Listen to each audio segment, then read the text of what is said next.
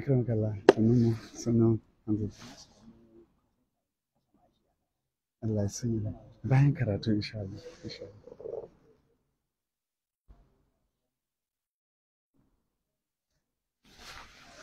Assalamu alaikum wa rahmatullah. A yafe min na dan makara, uzurrika. A cikin karatun Muwadda Imam Malik za mu tashi a cikin Kitabul Aƙhɗhiya babi na 29. Babul qada'i fi man asaba shay'an min al-baha'i. Watan menene hukunci idan mutum tunda yanzu mun karanta babin yaran Sayyidina Hatib da abin da suka aikata, Ibnu Abi Balta'a, da abin da suka aikata da hukuncin da Sayyidina Umar ya ɗauka a kansu.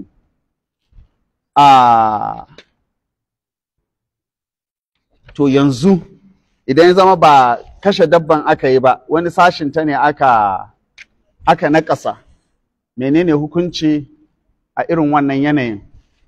Qala Yahya sami'tu Malikan yaqul al-amru indana fi man asaba shay'an min al-baha'imi inna 'ala alladhi asabaha qadra ma naqasa min thamaniha.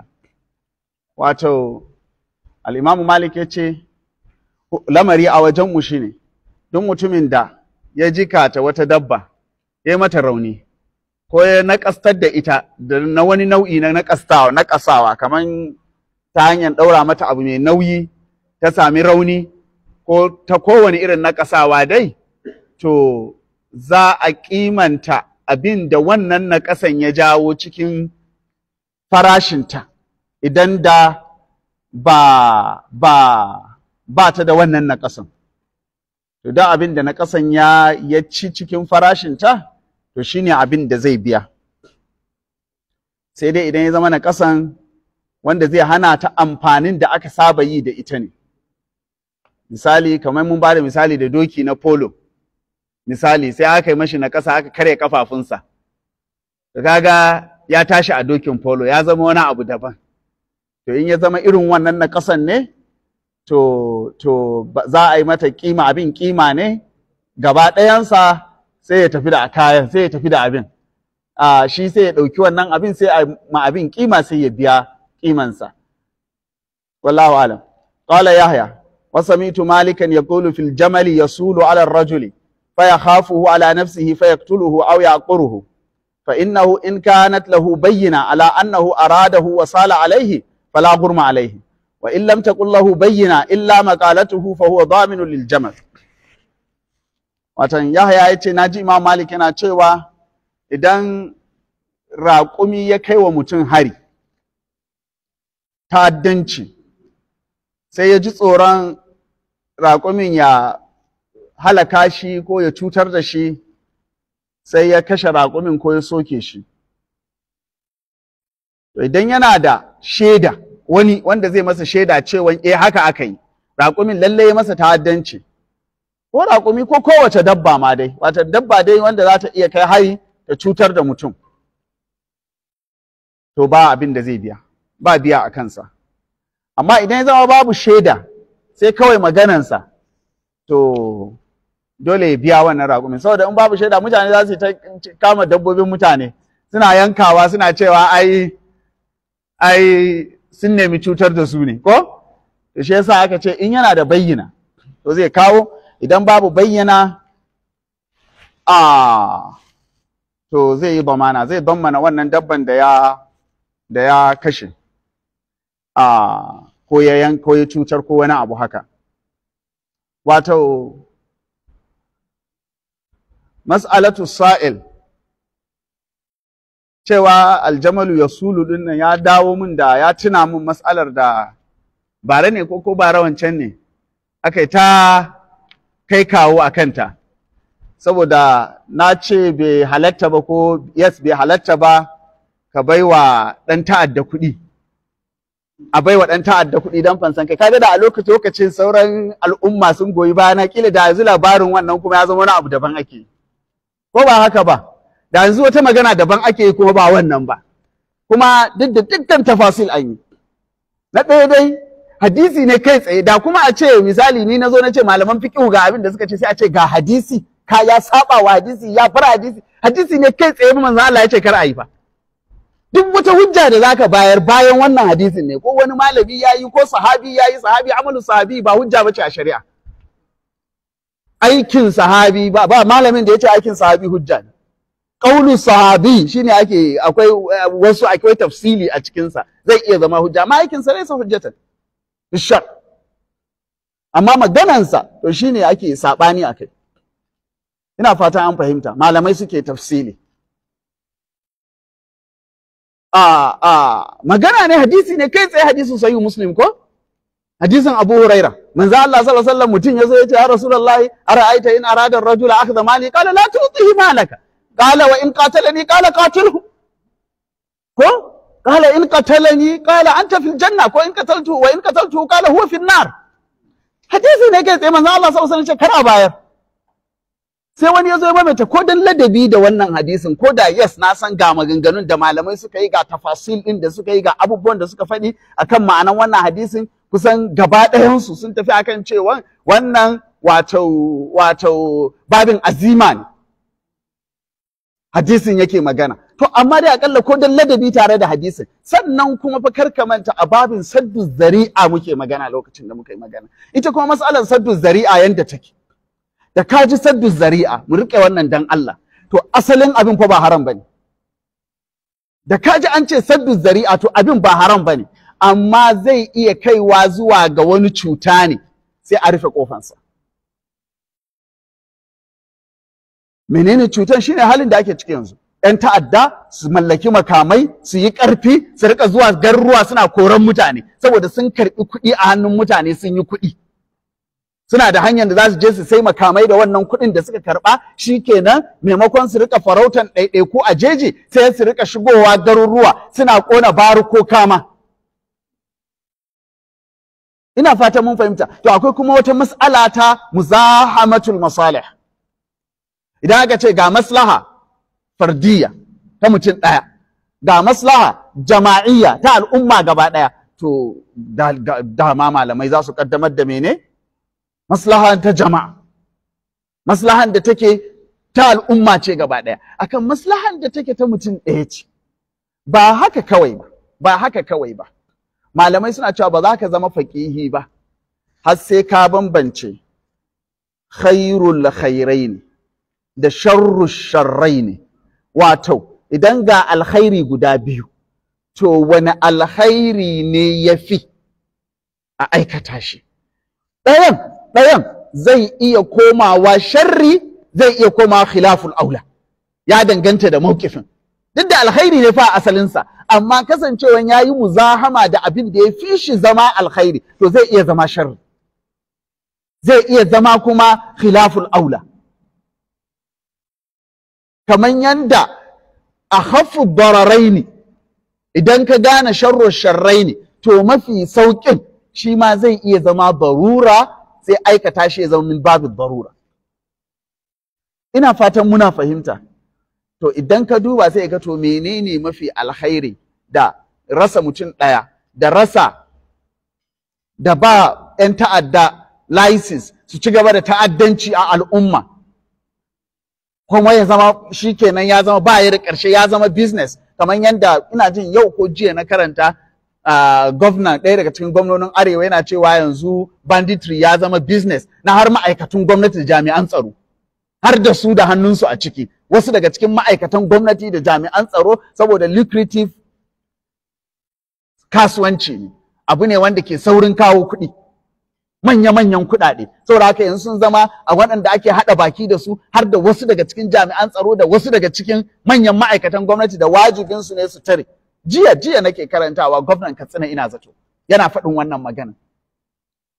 To duka me wannan yake nufi? Da za mu iya gane ya za mu saddin wannan fitinan tun farko. Wani babba a ƙasar nan yana faɗa min, ya ce ina zaton na manta ƙasan, amma ina zaton Argentina, ba wata ƙasa ce dai a South America. Ya ce an yi lokacin da a wannan ƙasan, ba wasu shekaru da yawa ba ne, shekaru kaɗan ne da suka wuce, ya ce in za ka yi tafiya kamar Abuja zuwa Kaduna, to in kana da magunguna da dole sai ka sha, kana sha sau ɗaya a rana, kuma yau za ka je Abuja, Kaduna ka dawo daga Abuja, to aƙalla ka ɗauki na sati 2 ko sati 3. Saboda ka san ihtimal mafi ƙarfi, yuyuwa mafi ƙarfi za a sace ka a hanya. Zaton ka kai lafiya shine istisna. Amma zato mafi ƙarfi to za a sace ka a hanya, za ka yi sati 1 ko sati 2 ana negotiating da ɓarayinka kafin a yi releasing ɗinka. Saboda haka za ka tanaji magani ko abubuwan da ka san kana bukata na lalura na tsawon sati 2 ko 3 in za ka yi tafiyan awa 2 ko 3. Ya ce amma abu ɗaya kaɗai suka yi, wai ba ma musulmi ba, ƙasar da ba ta musulmi ba, su fi mu wayo. Ina? Colombia, ƙwarai da gaske Colombia ne, babu kokonto, Colombia ce. Ya ce abu ɗaya kawai suka yi, shi kenan sai suka ƙirƙiri wani campaign, bayan dai wasu abubuwa wanda suka shafi jami'an tsaro, amma game da amawan talakawa. Menene campaign ɗin da suka ƙirƙira? Ba zan biya ba, kawai na ƙi ba zan biya ba. Campaign ɗin na ƙi ba zan biya ba. Shikenan kowa aka riga aka kama, to shikenan ya sadakar da rayuwansa. Da suka kama ɗaya, suka kama 2, suka kama 10, suka ga kowa ya ce na ƙi ba zan biya ba.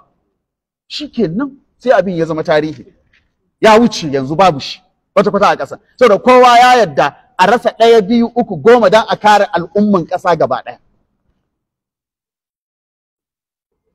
To amma idan ma'aunai suka zama ƙanana, ido ya zama baya kallon gaba da ciki, baya kallon kusa da kusa, baya kallon nesa ko da mita 5, to sai a rika samun irin waɗannan manyan kurakuran da za su iya kai al'umma zuwa ga fadawa cikin waɗancan manyan fitinu.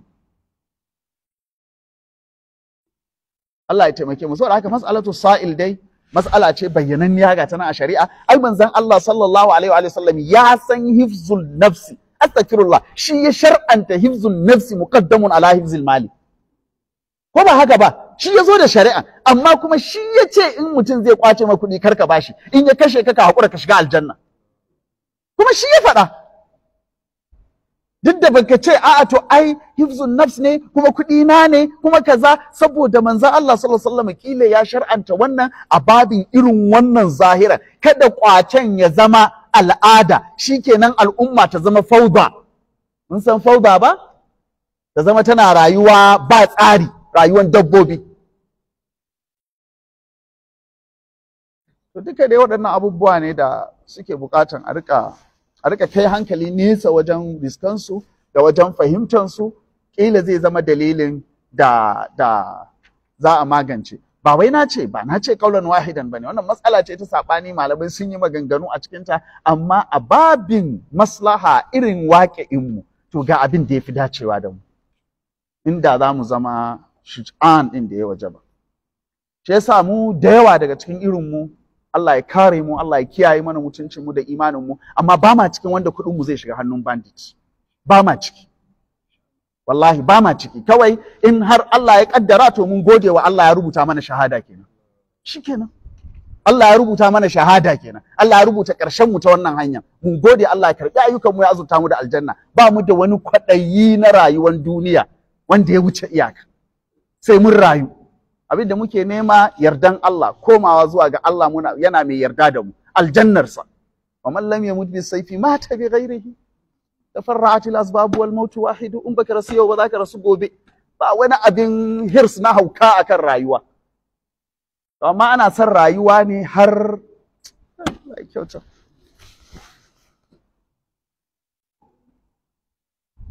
Allah ya kyauta. To shine dai wannan mas'alatu sa'il da mas'alatu daf'i sa'il, kamar yadda muka faɗi, mas'ala ce sananniya a cikin fiqhu da yadda malamai suka yi mu'alajanta. Malaman malikiya ne ma suka haffafa, amma wasu malamai ma sun ce ko tsinke ne karka bashi, ko abu hayyin ne karka bashi, saboda daga nan ne zai nemi kuma mai kima. Amma dai mafi yawan malamai sun tafi akan abu in mal sharif ne ake magana.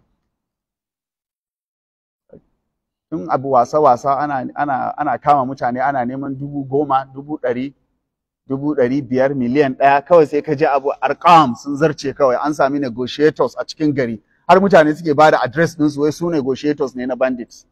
La ilaha illallah Muhammadu Rasulullah. Ba rashin dokar ta kai muntaha. Yayi negotiating ka bashi commission, bandit ya bashi commission. Ya zama sana'a. Allah ya kyauta. Dole sai al'umma ta zama tana da wani daraja na shaja'a. Kuma dole sai mun rage son duniya. Shi yasa manzon Allah sallallahu alaihi wasallam san rayuwa. Shi yasa manzon Allah sallallahu alaihi wasallam ya kira wannan abin wahan, hubbud dunya wa karahiyatul maut. Da ɗan adam ya jarabtu da wannan to shi gaba ɗaya wahan ya tattara a kansa. Ƙasƙanci da wulaƙanci ya tattara a kan shi. Tsoron mutuwa da san duniya. Shi ne cutanmu. Ko hubbud dunya wa karahiyatul maut. Allah ya gyara mana. Babul qada'i fi ma yu'tal ummat. A wannan babin yana magana akan abin da ake ba masu aiki, kamar ma'aikaci, mai wanki, mai rini, mai saƙa, sana'a, ya ka ba shi aiki, ya yi maka wani aiki. To yaya hukunci a cikin wannan, watan hukunci tsakaninka da wanda ka sa yi maka wani aiki a cikin kayanka, to gashi ne zai mana bayani.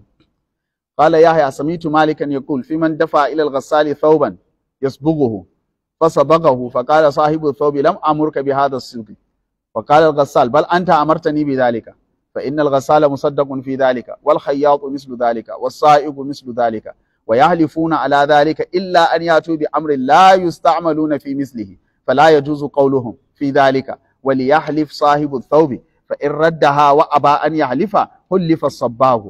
قال وسمعت مالكا يقول في الصباغ يدفع إليه الثوب فيخطئ فيدفعه إلى رجل آخر حتى يلبسه الذي أعطاه إياه إنه لا غرم على الذي لبسه ويغرم الغسال لصاحب الثوب وذلك إذا لبث الثوب الذي دفع إليه على غير معرفة بأنه ليس له فإن لبسه وهو يعرف أنه ليس ثوبه فهو ضامن له. wato ya ce Imam Malik ya ce mutumin da ya baiwa mai wanki kaya ya wanke ko ya rina masa, sai ya rina wani rini daban, ya mashi wani kala daban, ya bashi ya mashi wani kala sai ya mashi wani kala daban. Sai mai rinin ya ce mashi kai ba ni fa ba kalan da na ce maka kai mun baki, ba wannan design din na ce, ba wannan kalan na ce kai ba wannan tsarin na sa ka na nema daga wajen ka. Shi kuma ya ce a irin wannan kai umarni. Imam Malik ya ce za a gaskata mai sana'a a nan wajen, shine abin gaskatawa. Satin da ya wuce na akasa wannan ka'idar ko albayyinatu alal mudda'i wal yaminu ala man ankara. Ka'idar ba na ce wai mai rantsuwa, ina nufin almudda'i ne. Almudda'i huwa alladhi tukhalifuhu qara'inul ahwal. Duk mutumin da ya zo da abin da yake mukhalifan lil abin da aka saba da shi, to shine mudda'i. Saboda ayi dalilin ma da yasa kira abin da'awa kenan ko yayi iddi'a'in wani abu wanda ya saba da abin da aka saba da shi. Saboda haka anan kaga wanda ya kawo wanki shine mudda'i. Saboda yayi iddi'a'in sabanin abin da aka saba. Abin da aka saba an ba masu rini kaya su yi kalar rini tunda su ne masu sana'a, za su yi irin abin da aka yi musu umarni. In an ba tela kaya ya dinka, aka gaya mashi irin dinkin da aka yi masa umarni, zai yi irin dinkin da aka yi masa umarni. Ko in ka ce kai ba wannan kai masa umarni, to kai yanzu kai ne muddai. Ya baka riga, ka ba shi riga ya dinka maka. Ka san cewa shi aikin rumi yake yi. Sai ya zo sai ka ce a lambaran kai aikin aska biyu ka ce a yi marigan. A to ai ka san ba sana'an shi bane aska biyu, ka san ga kalan wanda yake yi. Ko kuma ka bashi ma ya dinka maka babban riga da jamfa ake cako da yar ciki da wando. Sai ka zo ka ce a ni ina suna ce ka dinka min dogaye riguna ne da wanduna guda biyu. Ya ce a'a shi ga abin da ka ce yayi maka. To kaga a nan kai ne mudda'i. Shi ne ka'idansa take nan, saboda shi sana'ansa ne a ka'ida in ya ɗauki measurement zai yi irin abin da aka kawo mishi, kuma kowa ya san irin abin da yake yi, shi yasa ake zuwa wajensa don wannan abin in particular. Yace wal khayyatu mislu dhalika was-sa'id mai saƙa ma haka mislu dhalika wa yahlifuna ala dhalika illa an yatu bi amrin la yusta'maluna ala fi mislihi fala yajuzu qawluhum fi dhalika.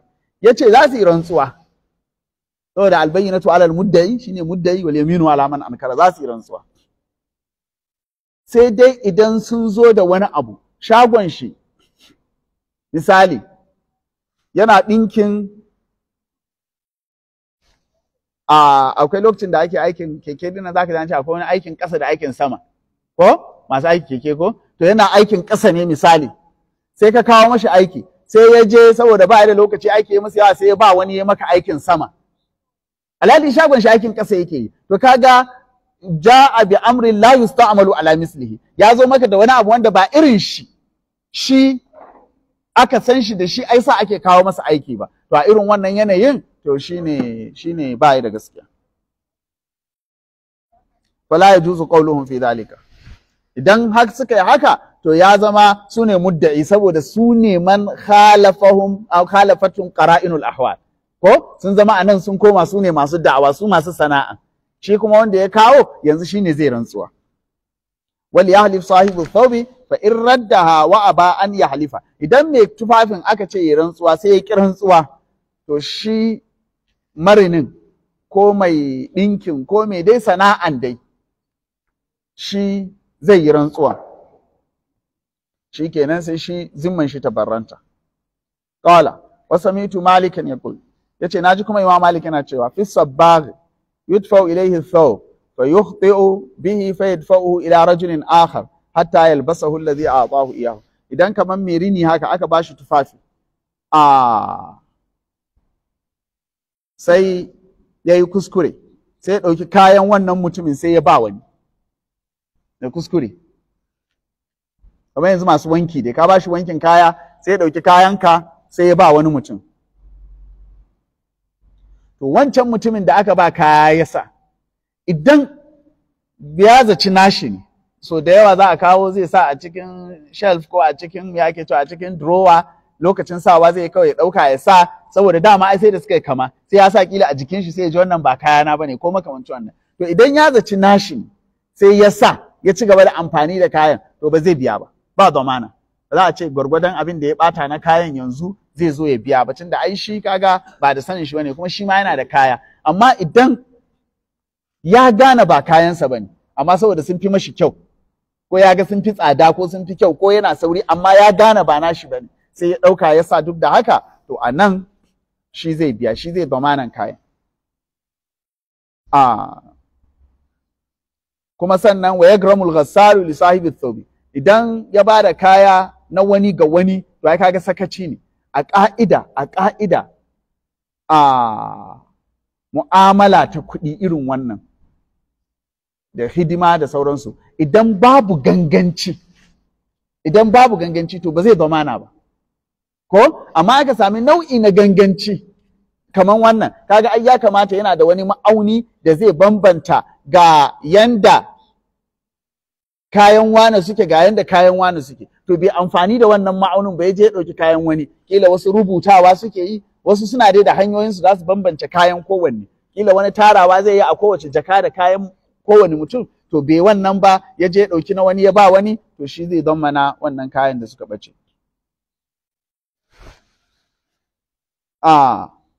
yace wa zalika idza labisa sawba alladhi tufiya ilayhi ala ghairi ma'rifatin bi annahu laysa lahu, wata ana magana da shi wanda aka kai wa kayan, idan ya sanya kayan ba tare da ya san cewa wannan kayan ba kayansa bane, yana zaton kayansa ne sai ya dauka ya sa, fa illa bisahu wa huwa ya'rifu annahu laysa thawbahu fa huwa dhaminun lahu. Amma idan ya sanya kuma alhali yana sana cewa wannan ba kayansa bane, to sai zamana zai biya. Babul qada'i fil hamalati wal hiwali, wato hamala shine zamana, hiwal kuma ihala mun karatun shi a baya, wa idza utbi'a ahadukum ala maliyin ko falyattabi'. A tare ka ce hamala al'ada ce mai kyau ta Larabawa wanda tun kafin musulunci suna yi. Shine bamana, shine kafala, shine hamala, shine za'ama. Qalu nafqidu suwa al-maliki wa liman ja'a bihi himlu ba'irin. Shine za'ama. To amma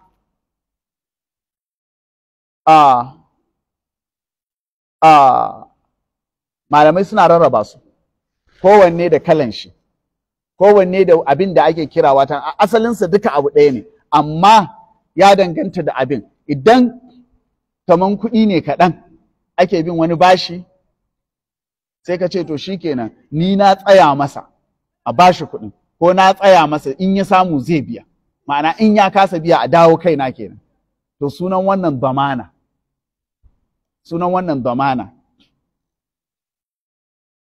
Idan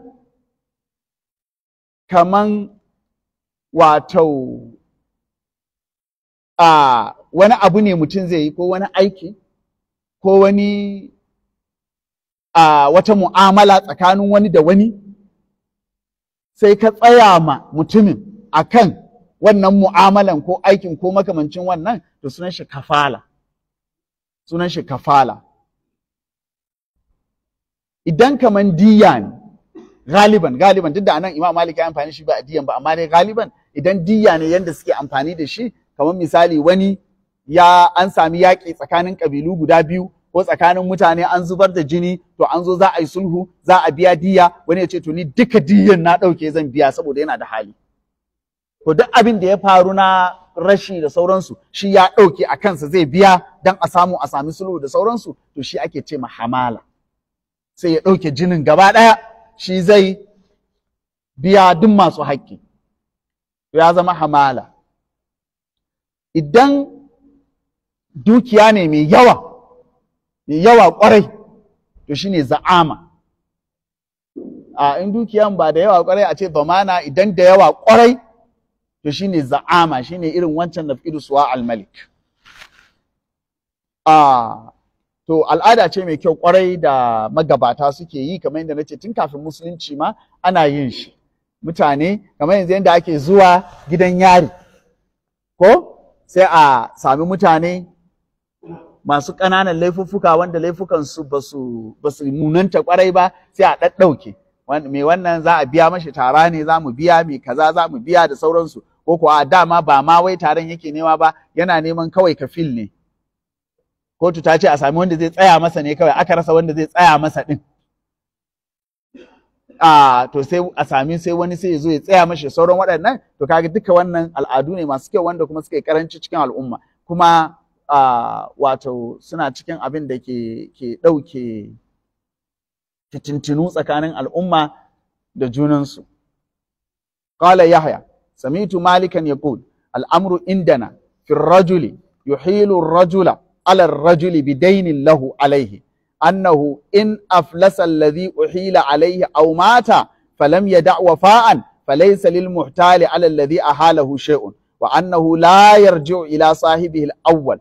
قال مالك وهذا الأمر الذي لا اختلاف فيه عندنا. wato Imam Malik ya ce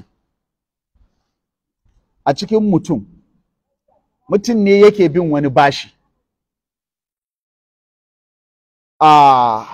Bari mu yi na malaman mantiq, ba su amfani da sunaye sai su ce A, B, C. To mutum ne Mr. A yake bin Mr. B bashi. Shi ko Mr. B dama yana da kuɗi shi ma da yake bin Mr. C. Ina fatan mun fahimta. Sai Mr. A ya zo wajen Mr. B, sai Mr. B bashi da kuɗi. Sai ce to amma tunda ina da bashi, kana bi na bashin naira 500,000. To ni ma ina da kuɗi na naira 500,000 a hannun wani, saboda haka bashin nawa da ke kaina ya koma kansa, ka koma ka zama shi kake bi wannan bashin, ya tashi biya sai ya biya ka kai tsaye. Shine man utbi'a ala mali'in ko mali'in. Ina fatan mun fahimta. Wato an tura shi zuwa ga wani wanda wancan ya biya. To matukan wanda aka tura shi da shin ba yana cikin hali ne na iflasi ba. In yana cikin halin iflasi ka zai ce a ban yadda ba. Amma idan ya zama a'a shi ma yana nan yana cikin harkokinsa ko ila lokacin biyan ne bai yi ba ko kuwa yana nan da yana kasuwancin shi yana da halin da zai biya ba wai yana cikin talauci ko ya rasa abin da zai biya bane, to a malamai kusan gaba ɗayansu saboda hadisin manzon Allah sallallahu alaihi wa sallam wannan da mun karanta shi a baya ma a Muwatta, to sun tafi akan ya zama mashi wajibi shi wanda aka tura din aka ihalan nashi muhal din kenan, ya zama mashi wajibi ya karbi wannan ihalar. Shi ma kuma wanda ake bi bashi Mr. C din ba zai ce a'a ni kai kake bi na bashi dole kai zan biya ba, a'a idan aka ihalan wani zuwa gare shi shi ma dole ya karbi wannan wanda aka yi masa ihala, shi ma wanda aka ihalansa dole ya karba a ihalansa, sai dai idan ya ga wanda aka tura shi wajensa dama wani wanda ya shahara da kin biyan bashi ne, ko a'a yana cikin iflasi ko kila ma an masa hajjir ko makamantan wannan, to idan irin waɗannan ne zai iya cewa a'a bai yadda da wannan ihalan ba. To idan har aka yi wannan sai Mr. C ya rasu bai biya ba, to Mr. A ba zai dawo wajen Mr. B ya ce to wanda ka tura ni wajen shi ba ya rasu bai biya ni ba, saboda haka yanzu kai zaka biya, magana ta ƙare. Yanzu gaba ɗaya haƙƙinsa ya koma wajen Mr. C. Saboda haka ƙa'idan da shari'a ta aje za a yi mu'amala da wanda ake bi bashi ya rasu da bashi a kansa, to ita za a yi mu'amala tsakanin Mr. A da Mr. C. Mr. B ya fita daga cikin magana gaba ɗaya. Ina fatan mun fahimta. A'a to bari mu gama karatu sai kai tambaya. Karatun yi maka wahalan fahimta ai bayyananne ne ko kwarai. Mr. B ya fita daga cikin magana tunda yayi halanka zuwa wajen wani kuma shari'a ta yi umarni da in dai wancan ya yarda akwai bashin naka a kansa. To shikenan sai ka koma wajen wancan ka karba, shi kuma ya fita daga cikin sulhu maslaha, dan shari'a kullum dama tana nema wa mutane maslaha ne tsakaninsu. Sai ya ce bidainin, menene samitu malika ne kula al'amru inda na fi rajuli yuhilu rajula ala rajuli bidainin, wato mutumin da yake ihalan wani zuwa ga wani da dainin da bashin da ke kansa, ya ce ka je wajen wani da nima nake bi bashi ka karbi wannan kuɗin saboda nima ina bin sa bashi. Kuma kamar yadda na ce abin da ake nema kawai da almutalu ilaihi yayi shine ya yadda akwai bashin, ba haƙƙinsa bane ya yadda wane zai biya ni, wane zan biya yanzu. In dai ya yarda Mr. B na bin sa bashi, to shikenan. Mr. B shi ke da ƙauli na ya ce to ga yanda za a biya bashin, don haka in ya ce a biya Mr. A ta zauna. Annahu in aflasa alladhi uhila alaihi, idan Mr. C yayi iflasi sai ya talauci, ya zama ba ya da kuɗi bayan lokacin da aka yi ihala zuwa gare shi yana da hali, maliyin, daga baya kuma sai ya talauce, to au mata ko ya rasu, falam ya dawo fa'an, bai kuma bar dukiyan da za a cire a biya bashi kan a raba gado ba ma na biyan bashin. Falaisa lil muhtali ala allazi uhi ahalahu shay'un, shikenan shi al muhal Mr. A baya bin Mr. B yanzu komai. Falaisa lil muhtali ala allazi ahalahu shay'un, shi Mr. A yanzu shine muhtal allazi uhila ila al muhtali alaihi, shikenan baya bin Mr. B alallazi ahalahu shay'un wa annahu la yarji'u ala sahibihi al-awwal, kuma ba zai dawo zuwa ga wanda yake bi bashi na farko ya ce ya biya shi kuɗin sa tunda shi wancan ya rasu ba wannan, shikenan tunda ya rasu da haƙoƙin da bashi yake tarattabuwa yake bibiya, to shikenan zai zama in haƙin shi ma ya saraya in yayi iflasi shikenan da kuɗin sa aka iflasi. Qala malikun wa hadha al-amru alladhi la ikhtilafa fihi indana, Imam Malik ya ce wannan shine lamarin da babu saɓani a cikinsa a wajenmu, ba saɓani, watan haka dukkan malamai suka tafi zuwa gare shi. To kaga wannan ihala kenan, kana bin wani bashi shi kuma yana bin wani, sai ya ɗauki wannan bashin naka ya ce wancan na ukun da yake bi shi ya biya ka. Kaga wannan mu'amala ce ta bashi. To ga kuma hamala ɗin, ƙala malikun, fa amma rajulu ya tahammalu lahu rajulu bi dainin lahu ala rajulin akhar, thumma yahliku mutahammilu aw yuflisu, fa inna alladhi tuhammila lahu yarji'u ala gharimihi al-awwal. Imam Malik ya ce amma idan ya zama mutum yana bin wani bashi sai wani ya zo ya ce shi ba bin shi bashi ake yi ba, karamci zai yi a nan, kyautatawa zai yi, sai zai ce na ɗauke bashin ni zan biya, ka kyale shi, na ɗauki a kaina, kamar garanto ne ko? Na ɗauke ni zan biya, ba wannan fa bai bin shi bashi, mu lura da bambancin su ƙarara ko? To,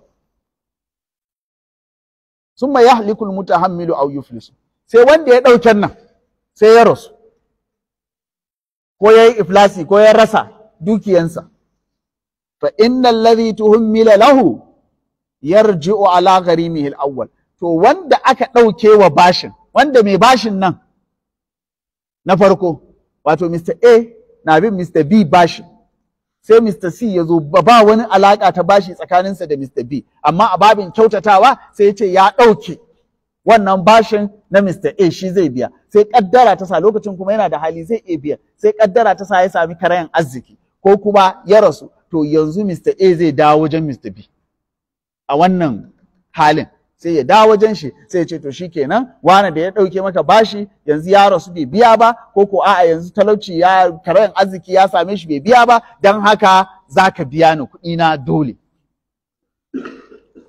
Fa innal ladhi tuhammila lahu yarji'u ala gharimihi al-awwal, to wanda ya ɗauki bashin zai dawo wajen mai bin shi bashi na farko, zai dawo wajensa domin ya biya shi haƙƙinsa. Ina fatan mun fahimta. Za mu haƙura haka nan insha Allah, za mu bar alqada'u fi man ta'a thawban wa bihi aibun insha Allah zuwa sati zuwa, saboda yana da ɗan yawa.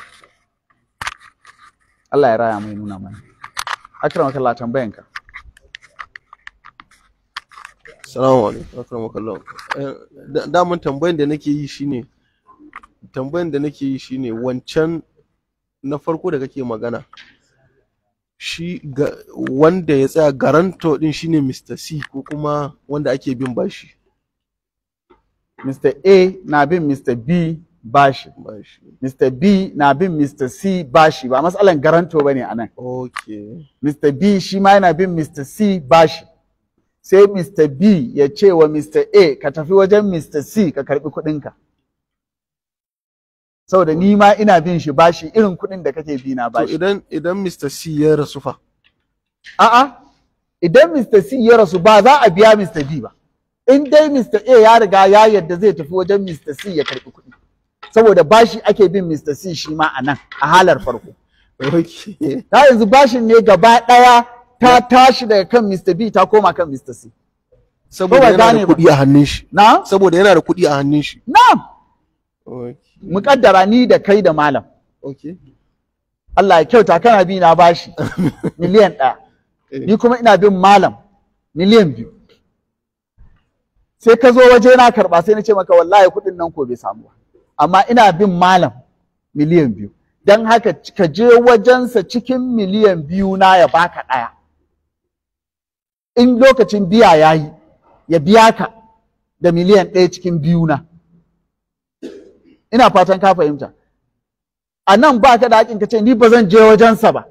Shine hadisin manzon Allah sallallahu alaihi wasallam. Idan an tura ka zuwa ga wani wanda ba cikin talauci yake ba cikin iflasi yake ba, to ka yadda ka tafi dan a sami maslaha. Saboda tunda kai kuɗi kake bi, shi kuma ya ce ga inda kuɗin ka yake karɓa, kuma ya tabbata yana bin wannan na kuɗin shi ma, to sai ka je wajensa. To kana tafiya wajensa, ni na fita daga wannan alaƙar ta bashi. Ya biya ka, bai biya ka ba, ba ka da haƙƙin dawowa gare ni kuma. Saboda ya tabbata ina da wannan miliyan 1 da kake bi na a wajensa. To tun da ya tabbata ni ma ina bin sa miliyan 1, to yanzu shi kenan bashi tsakaninka da shi ne. Idan ya rasu ruwa ta sha. Ta sha. To dan me ba za ta sha ba, alhali in yana raye zai baka. Kai shi ka'idan shari'a ita ce al-gunmu bil gurmi. Ka fahimta? Al-gunmu bil gurmi, wannan ka'ida ce muhimmiya a cikin mu'amala. Idan har in zai biya kai zai biya, to in za a rasa kai za ka rasa. Ko baka fahimce ni ba? na fahimta yanzu. ai haka duk mu'amala take gina ta kasuwanci. Al-gunmu bil gurb, duk in kaga mutum ya ci riba to inda asara ta haushi zai asara. Ka gane, in dai kaga riba to inda asara ce ta biyo, wannan wanda ya ci riban kuma shi zai asara. Amma idan da zai zama ni in riba ce zan samu, amma in asara ce ba ruwana, to ba mu'amalar musulunci ba ce. Ga kuɗi na baka ka juya, in an sami riba mun samu, amma an asara ka san yadda za ka yi. Ba musulunci anan. In dai ka yadda riba naku ne, to asara ma naku ne. Ka fahimta? To tun da ka yadda aka halanka zuwa gare shi, shi zai biya ka kuɗi. Ka yadda da ya kawo kuɗi ya baka za ka karɓa, to haka inda ya hana ka, kai asara. Ai bayyananne ne, shine ainihin adalci. Sabanin haka ba adalci. Na'am akram. Na gode akram. Malam Salih. Shukran. Malam Mustafa. Wala idan komai da komai ya bayyana, ya tabbata, na haƙura. Sai Mr. B Allah dan kuɗi sai na dawo? Zan iya dawo? Ina. Ai ba maganan dawowa. Ai bashin ka fa ya riga ya tafi wajen Mr. C. Shi Mr. B ya fita daga wannan mu'amalar kuma kenan. Na'am akram kallah. Akrakullah. Ku fa ku kuke koya mana wannan ka'idojin. Lauyoyi kuma su waɗannan abubuwan wajen su ake koya. Ni tambaya ta ma wannan hadisin da aka fara cimfiɗan karatu na inda manzon Allah sallallahu alaihi wasallam ya ce idan za a yaƙi mutum akan dukiyansa kada ya bayar. Na'am hadisin sahih Muslim. Na'am. Mu ɗaliban masu neman ilimi ina za mu gane hadisin wani babi ne don mu je mu dan ƙara nazari sosai mu. Don wannan hadisin ya ratsa ni sosai wallahi. Yana cikin sahihu Muslim, amma ba zan iya cewa ga babin ba kai tsaye. Na'am. Amma yana cikin ai ba abu mai wahala bane. Ara'aita in arada ar-rajulu akhdha mali qala la tu'tihi. Ba za ka yi wahalan samun shi ba. Na'am.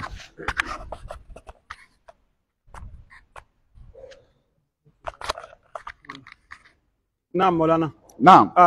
Idan shi Mustasi da aka yi ihalan Mr. A zuwa wurin shi ya rasu amma ya bar gado, za a biya a cikin gadon shi kenan? Ban ji ba. Shi Mustasi din da aka yi ihalan Mr. A zuwa wurin shi. Na'am. Da ya rasu amma ya bar dukiyar da za a iya biya. Bayyananne ne, dole a biya mana. Dole a biya cikin dukiyarsa. Ai bashi ne. Bashi ne tabbatacce akan zimmarsa. Assalamu alaikum akramakallah. Na'am. Ana iya sa sharadi cikin ita wannan mu'amalan na shi Mr. C, kaman an tura Mr. A wajen Mr. C. Na'am. Sai ya ce na yadda zan je wurin shi, amma sai ya sha sharadin cewa zuwa kwanaki kaza. Shine hadisi na 140 a cikin sahih Muslim. Na'am. Ma'ana ya sa sharadi ya ce zuwa kwanaki kaza, idan bai biya ni ba zan dawo wurinka. Babu. Ana iya sa sharadi? Babu. Na'am. Babu. Na'am akramakallah. Assalamu alaikum akramakallah. Kamar misali Mustasi da ya alkawarin zai biya wa shi ba bashin ake bin shi ba. Mutahammil. Yawwa. Alhamid. Amma sai ya samu kariyar arziki. Sai Mr. B ya dawo gurin Mr. A. Sai Mr. A ya dawo wajen Mr. B. Mr. A ya dawo wajen Mr. B. Haka to yanzu kamar shi da ya samu kariyar arziki ba shi da komai akan yayi alkawari ya karya saboda ya samu ai ba maganan karya alkawari, ai yana da niyyar ya biya. Yana da niyyar ya biya sai Allah bai bashi iko ba saboda kariyar arziki. Ba maganan saba alkawari. Shi mu'amalar wannan mukarama ce. Ba mu'amala ce da ta ginu, duk da bashi ma duka mukarama ne, amma suna da bambanci. So ba abu ne da za a tilasta shi ba in baya da shi. Sai in yana da shi yaƙi. Akramakallahu ya zama kenan wajibi idan Mr. A ya ce ka je wajen Mr. C, ya yadda zai je wajen Mr. C. Shi Mr. C din dole ya yadda ko kuma zai dole ya yadda. Ai shi bashi ne a kansa. Shi ba ya da haƙƙi ya zaɓan wa Mr. B wa zai ba kuɗi. Okay. In ka lura ai inda ma cewa na kyautar wa wane kuɗin da nake bin ka shikenan wanan zai biya. Wanan zai ba ko ba haka ba. So ba ya da zaɓi ya ce a ni kai zan biya bashi saboda kai ka bani a'a. Na akramaka. Malam ne ke kwanci. Assalamu alaikum Maulana, tambaya na akan karin bayani ne akan abin da malam ya tambaya. To idan shi wanda ya yi alƙawarin zai ɗauke wani bashin sai ya rasu amma yana da arziki. ya rasuwa ya amma ba wai kariyar arziki ba. Ba za a ɗauka cikin dukiyansa ba. Ba za a ɗauka cikin dukiyansa ba. Sai dai in yayi wasiya. Wannan kuma wani abu daban ne. Na'am.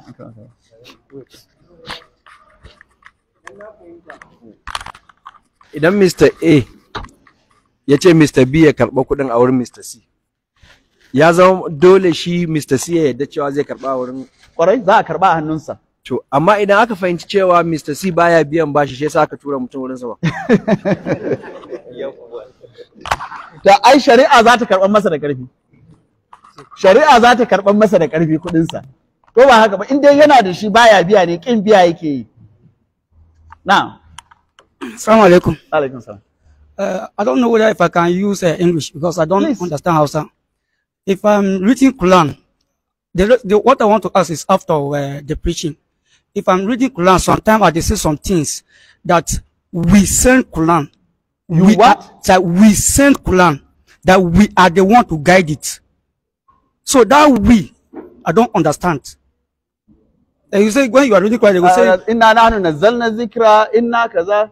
That we send Quran. I understand. And another thing. Excuse me, my brother. Sorry, sir. You don't even understand Arabic. Yes, sir. That is why you are asking in English, right? Yes, sir. You are not supposed to ask this question. Because you need to learn Arabic first to understand what we stands for in Arabic. You understand? Yes, before you can argue on things like this. So you need to go and learn Arabic grammar first. Then you understand we and I, what they stand for in Arabic.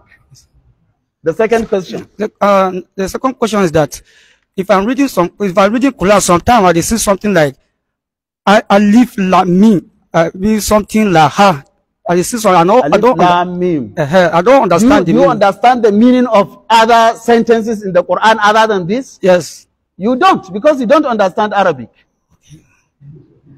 After alif lam mim, for instance, alif lam mim dhalikal kitab. Do you understand what dhalikal kitab means? No. So why must you understand alif lam mim? Start by understanding dhalikal kitab, then later you advance to understanding alif lam mim. Thank you. You get me? Yes, sir. I think you need to understand Arabic to appreciate the meanings of Quran. Otherwise, you better shun this argument. Thank you, sir. Jazakallah khairan.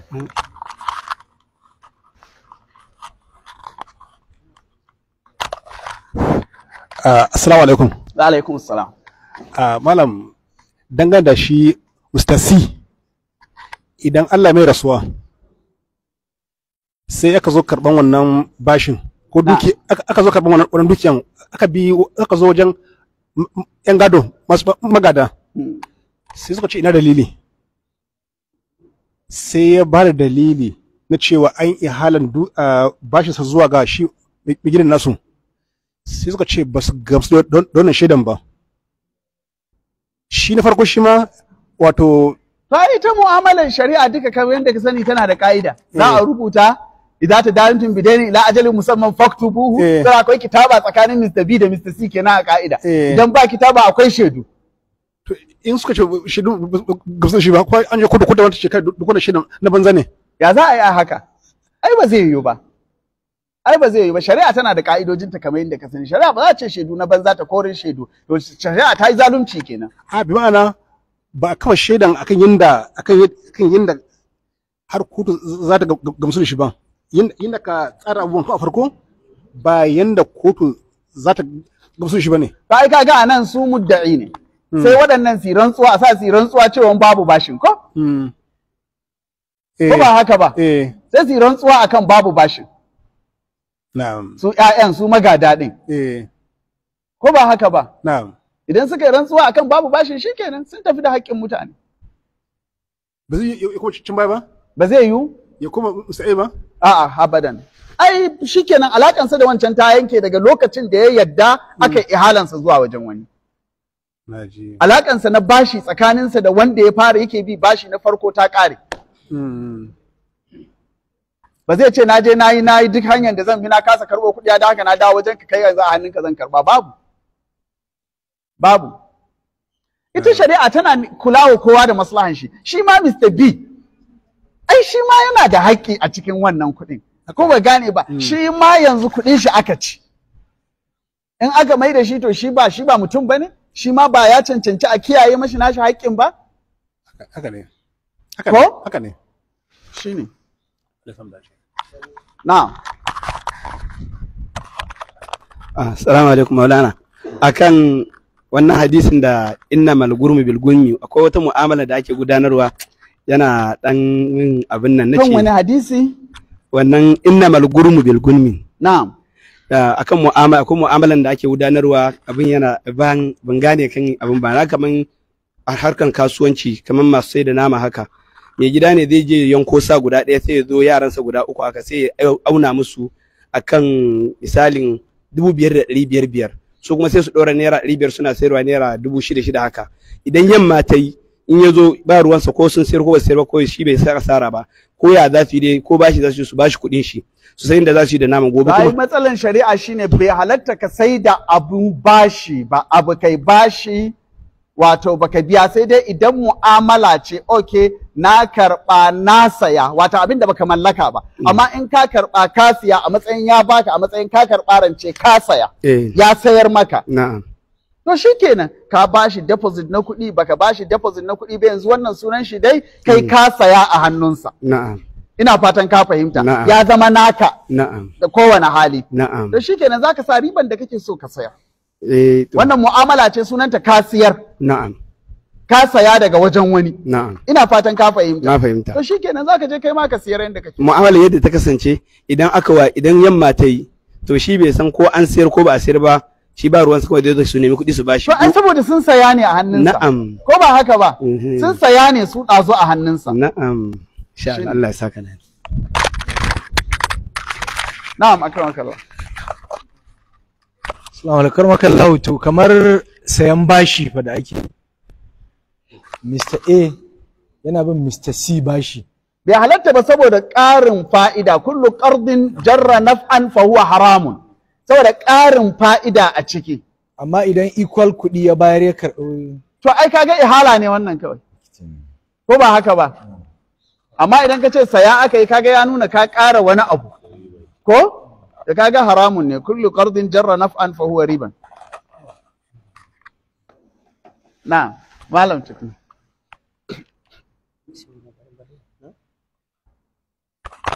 Assalamu alaikum maulana a mutum ne ya ba wa wani rancen kuɗi ya juya masa su juya tare amma akwai sharaɗi cewa in an samu riba za a raba amma kuɗin nan kuma ya yi ƙoƙari ya tanadi wannan kuɗin ko da misali mai shi ya nemi wannan kuɗin za a dawo masa da shi to sai ya je garin juyawa sai kuɗin ya shiga matsala to yanzu shi mai kuɗin zai yafe masa kuɗin da aka samu matsala ne ko kuma lalle sai ya in dai za a raba riba to za a raba asara ai kiraba kenan kake magana na'am wannan shine kiraba abinda kuke mudaraba ko da shi mai juyawan ya yarda kan cewa bashi ne bai kuskure ne dan me zai yarda bashi ne kuma ya ce zai bada wani abu shi bashi ba a ƙara wani abu a kansa na'am in dai sunansa bashi to kawai bashi ne ka dawo da ainihin abin da karanta na'am in kuma juyawa ne in an yi asara yawa juyawa kuma kiraba ne na'am shi kuma yana da hukunce-hukuncensa daban shi wannan sunansa mu'amala wannan da wayansa da dabaransa da lokacinsa wannan da dukiyansa saboda haka akwai sharing formula da za a gino a kansa na'am insha Allah Allah ya saka ran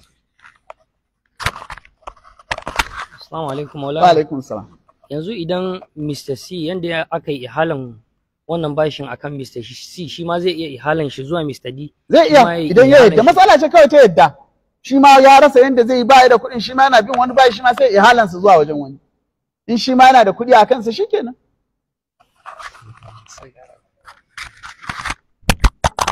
ina so na'am bismillah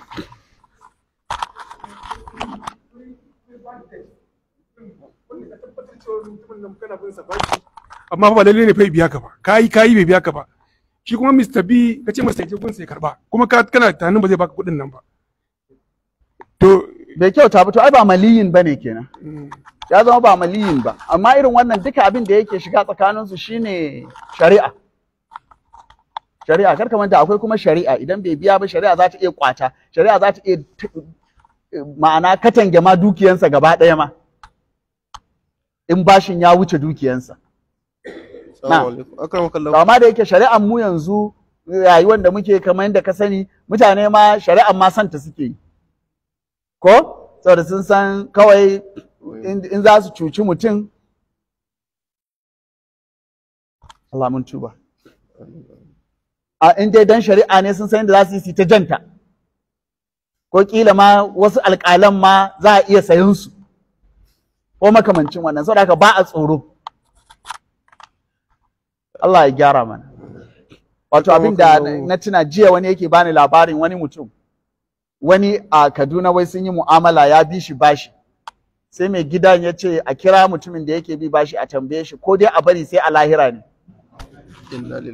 sai ya ce a bari sai a lahira ya fi son haka ya faɗi haka juma'a lahadi ya mutu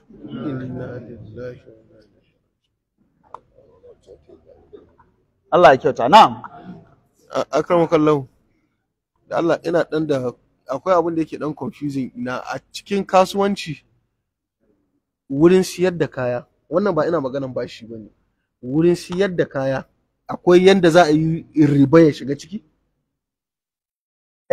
akwai su wata amma kai tambaya mai kyau a baka ga ribal fadli ai sayarwa ne ko shi ma riba ne na gane ka bar ni dai ka bar ni in gama ribal fadli ai ba bashi bane kuma riba ne ka sai abu da ƙari kai ka bada shinkafa yar gida buhu 2 a baka ta gwamnati buhu 1 ai kaga siyayya ne riba ne haramun ne haka kuma a sarf cikin kuɗi da kuɗi shi ma riba na shiga to haka a kasuwanci duk kasuwancin da yake haram to malamai kan kira shi riba amma ba dan wai yana cikin al-asnafur ribawiyyal ma'luma ba to haka duk mu'amalat na kasuwanci haramtattu da ana kiran su riba amma kira ne wato kama a ce tajawuzan wato ana faɗaɗa ma'anar riba har ya kunshi duka waɗannan nau'o'in kasuwancin wanda shari'a ta hana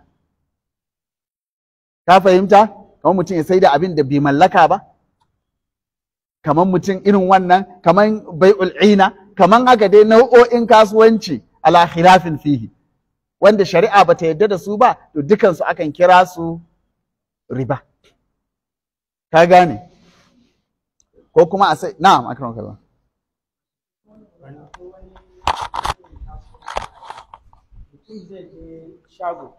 ya ga wani kaya yana so ya siya shi bai da kuɗi sai ya faɗa wa wani ya zo ya sayi wannan kayan shi wanda ya zo ya siya na biyun shine zai yanka masa farashin abin da zai biya ba ai duka bankunan musulunci abin da suke yi kenan na'am maulana bai'ul amir bi shara'i na'am maulana ko ba haka ba shine bai'ul amir bi shira shine bankin musulunci suke yi akwai takaddama cikin mas'alar sosai amma dai bankunan musulunci haka suke yi kaga mota kana so ba ka da kuɗin mota sai ka je wajen banki ka ce ina son motar nan ku saya ku sa min riba ko ba haka ba sai su saya su sayar maka su kuma da irin riban da suke so su sa shine bai'ul amir bishira yana da maganganu a ƙarƙashin sa da yawa yana da maganganu a ƙarƙashin sa malamai sun tattake waje kwarai a kansa saboda wanda ya siya na biyun nan ba niyyansa siya bane ba niyyansa tamalluk bane ba niyyansa mallakan wannan abin bane dan kai ya saya sai da haka ma kila da lokacin yana zuwa zai siya zaka ce ka fasa zai fasa siya sai da haka sai suke ganin cewa akwai iskali akwai rashin halacci watan dai da maganganu akai amma dai shine mafi yawan malamai sun tafi akan halaccin sa na maulana sannan tambaya na bi maulana akwai wanda suke samun kansu a kaman a turai haka ko kasashe da ba na musulmi ba ana ɗaukan su aiki a waɗansu kamfani ko manyan shago haka sai ya zama cikin shagon ana sai da waɗansu abubuwa da haramtattu ne addini kamar giya da dai sauransu to ya aiki a irin waɗannan wuraren yake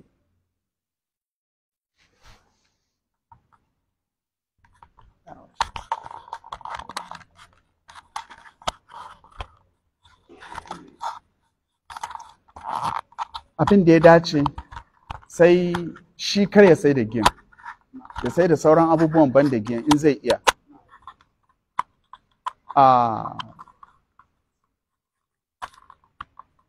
idan ya zama ba inda zai sami aiki ba zai iya rayuwa ba sai anan ba inda zai sami aiki sai nan to ya koma babin lalura amma tun da ba ya je wajen sai da giya ne musamman ya yi sana'an giya ba, supermarket ne suna sai da abubuwa daban-daban, daga ciki akwai giya. To ka san abubuwa suna ɗaukan hukuncin galibi, abin da yake aglabi ne a cikin su, wato abin da yake da galaba. To tun da ba dan giyan aka yi wajen ba, to wasu suna ganin za a yi mashi ruksa a wannan yanayin, akwai ruksa. Amma dai shi sai iya kokari ya nisanci giyan cikin abubuwan da zai yadda ya sayar. Duk yanda zai yi ihtiyali ya nisanci sai da giyan. Amma in wajen giya ne kaulan wahidan bai halatta ba. Amma ka ce waje ne ana sai da abubuwa da yawa, daga ciki akwai giya din. Allah ya kare mu. Wato abin da yasa ne shiru bayan ka yi tambayan Allahu akbar, Allahu akbar.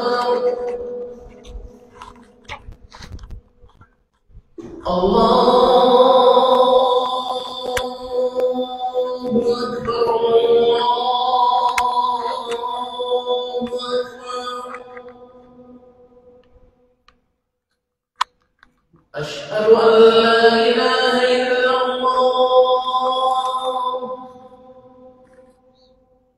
أشهد أن لا إله إلا الله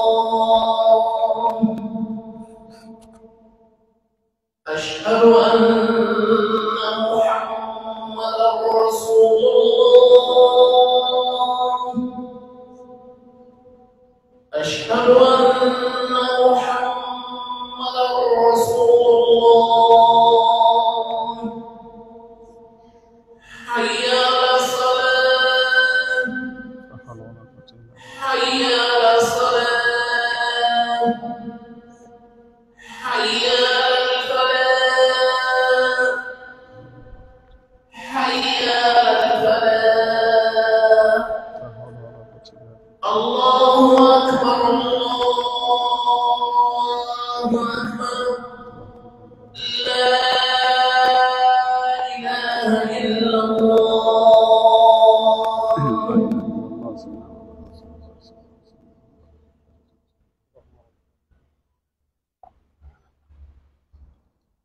wato abin da ya sa ne shiru saboda irin wannan tambayoyin akan je a tambayi mutanen da suna comfort zone ɗinsu, suna zaune a ƙasashen musulunci, garuruwan musulmai, ba su da irin wannan laluran sai su saurin ba da amsa.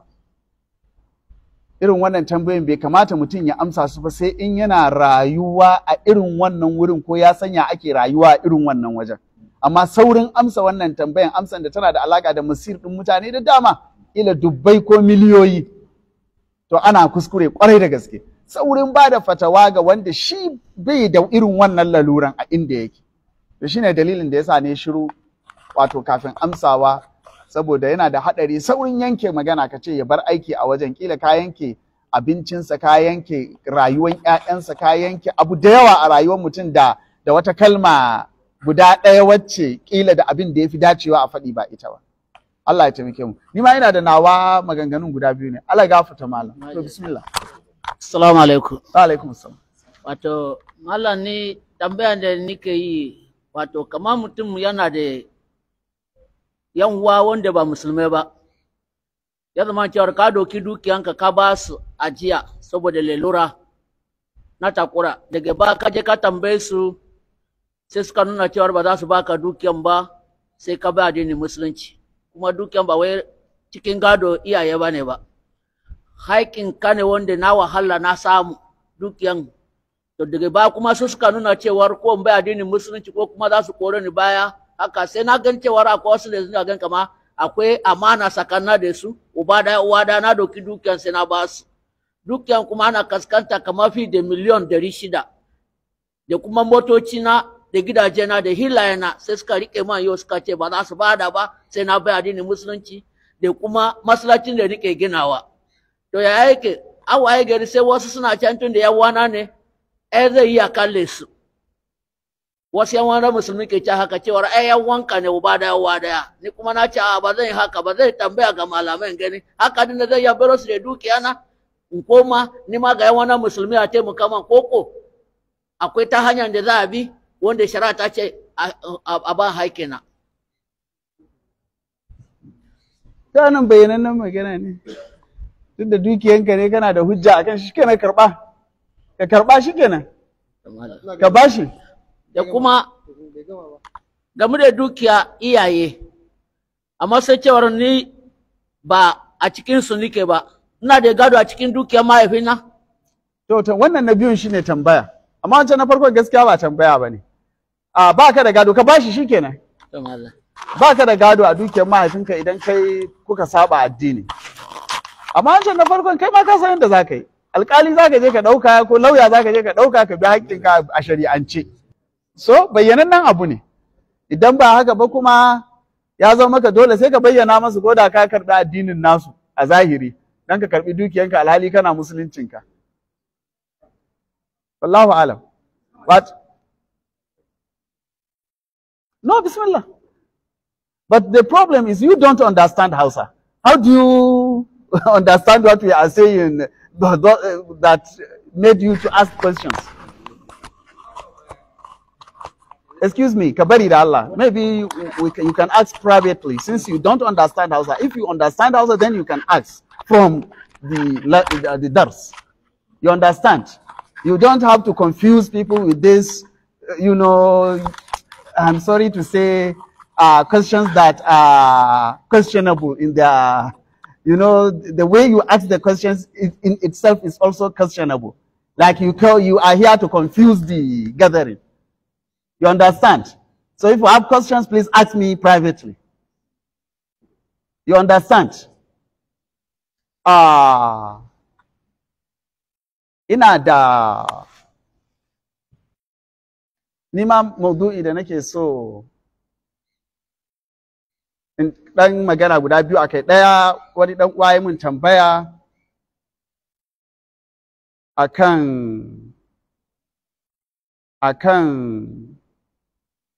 wato mun yi magana a baya kan ‘yan uwa guda biyu, ɗaya mai hali, ɗaya yana cikin rashi ko yana cutar da ɗaya, yana cutar da ɗan uwa ko muka ce to sai maganar cewa to ai ya kamata idan za a bada amsa kuma shi wanda yake gaba ne aka ce ko cutarwa ne? Na kai ne kai tambayan ma menene abin aka ce?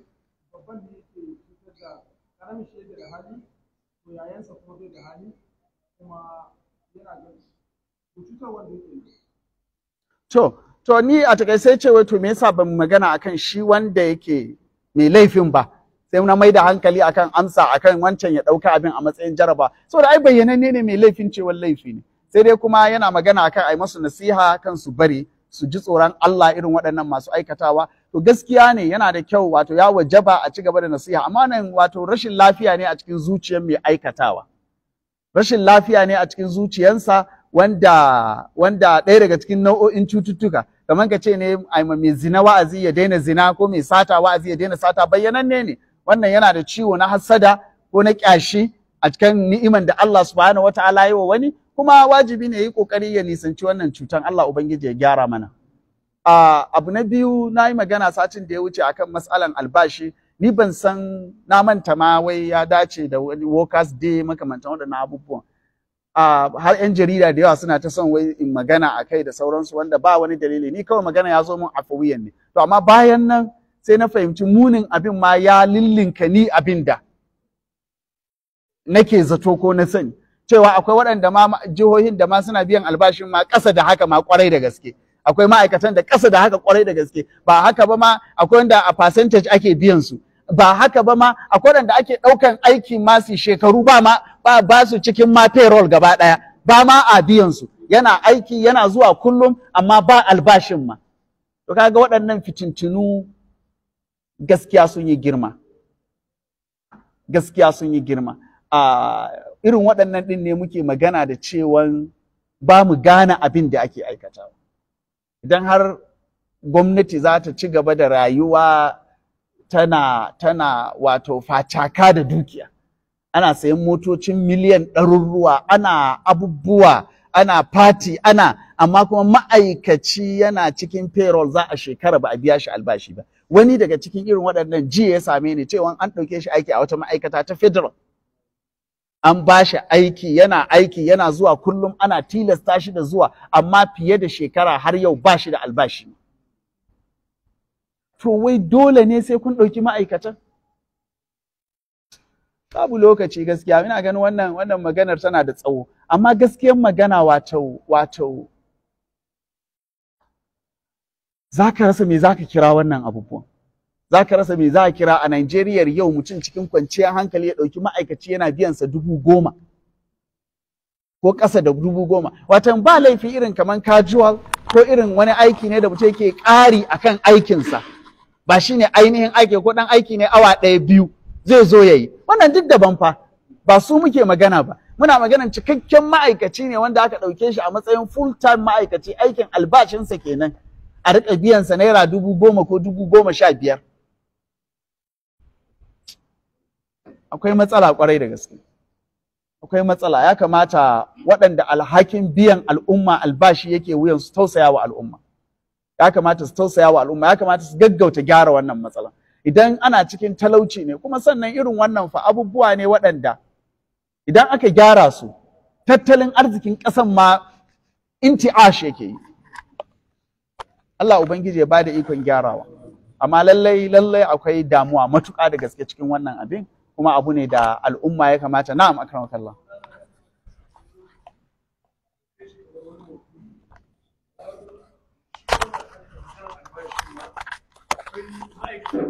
Yara aiki a ɗauke shi a matsayin full ma'aikaci, amma shi wanda aka ɗauka ɗin da wanda ya yi dalilin aka ɗauka ɗin ya san suna da percentage, ya san an ɗauke shi a community ɗinsa, an san yana aiki a waje kaza, amma on his own ya san albashin shi da wanda ya ɗauko shi aiki ne, kuma akwai haka ne. Wannan kuma ba ma yau ba, ni a local government na tuna ya taɓa faruwa a lokacin a Zaria aka zo za a irin verification ɗin nan. Wani ya fito da takaddun aiki, ma'aikaci ne, ya fito da takaddun aiki sun kai kamar a ce 40 ko 50, ya fara raba ma mutane a wannan lokacin, sai ga sunayen 'yan uwansa da makusantansa da sauransu duka suna da aiki, takaddun na hannunsa, shi yana karɓan albashinsu. Kai, wato abubuwan sai ga kaman, shi yasa ma inda ba wuta ma sai ka yi mamakin, wato wannan dole ai in Allah bai azabtar da shi ba ma sai kai tambayi adalci ma ta Allah subhanahu wataala. Allah mun tuba, zaluncin ya kai muntaha, ba wannan ba. Yanzu kuma aiki a ƙasan nan ya kai ma, kuma hakika ne, kila wasu kuma suna yi sai su daina. Yes, hakika ne, yanzu aikin gwamnati a ƙasan nan kusan fiye da 90% in kaga mutum ya sami aiki sa yayi. Kusan fiye da 90% in kaga mutum ya sami aiki ko ya saya ne ko an saya masa. Kai, Allah ya gyara mana. Allah ya gyara mana. Sannan kuma mu rika tambayan wai dalilin fitintunun da muke ciki. Ga dalili a bayyana baina yadai ka karbi aikin mutane 40 ka danne. Wani shugaban ma'aikata, zan faɗa ko ma me zai faru zan faɗi. Wani shugaban ma'aikata ya zo ya same ni da asuba karfe 6 a ruɗe. Ya ce min, akramakallah, yaro ne ya zo min jiya daga Accountant General Office. Ya ce min akwai wani abu da ake yi tare da shugaban da yake kafin in zo. Wannan magana da nake ya kai kusan shekara 10. Shekara 8 kenan to be precise. Ya ce min da wani abu da ake yi da shugaban da yake kafin in zo. In na yadda a ci gaba da yi da ni, za a rika bani duk wata naira miliyan 350. Rabona ne ni.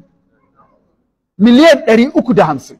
Shi ne na zo maka, ban san me za ka ban shawara ya zan yi.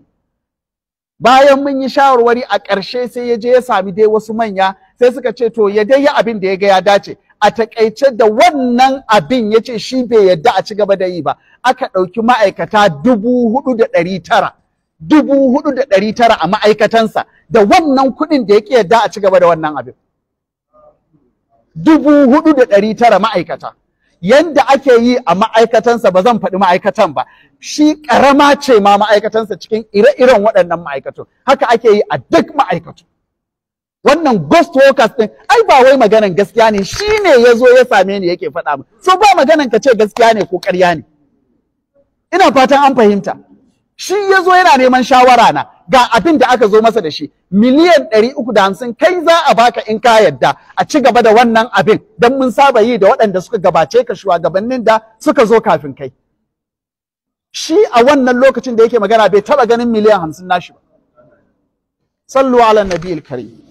اللهم صل على سيدنا محمد في الأولين وصل على سيدنا محمد في الآخرين وصل على سيدنا محمد في الملأ الأعلى إلى يوم الدين. سبحان ربك رب العزة عما يصفون وسلام على المرسلين والحمد لله رب العالمين.